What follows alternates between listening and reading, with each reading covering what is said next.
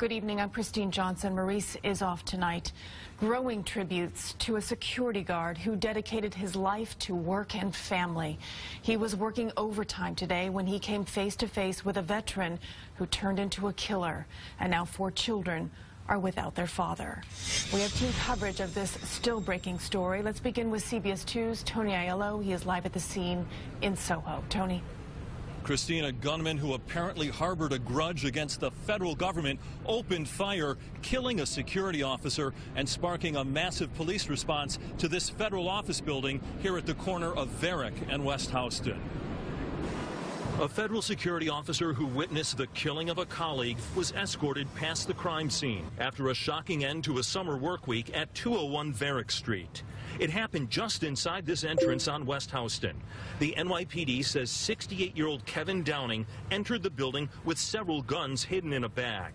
He shot and killed security guard Idrissa Kamara and then killed himself. Downing was fired from the Federal Bureau of Labor Statistics several years ago. The BLS has an office on the 8th floor of this building. We are at the very early stages of this investigation and are working to establish his motive for coming here, if he had an intended target beyond the security officer, and what the motive was behind the crime. The security officer's employer, FJC Security Service, said in a statement, Kamara was scheduled to complete his day at 4 p.m., but agreed to stay on for extra duty. That speaks volumes about the person he was. As this situation full of fear and uncertainty unfolded, landlords in neighboring buildings made PA announcements, warning their tenants of possible danger.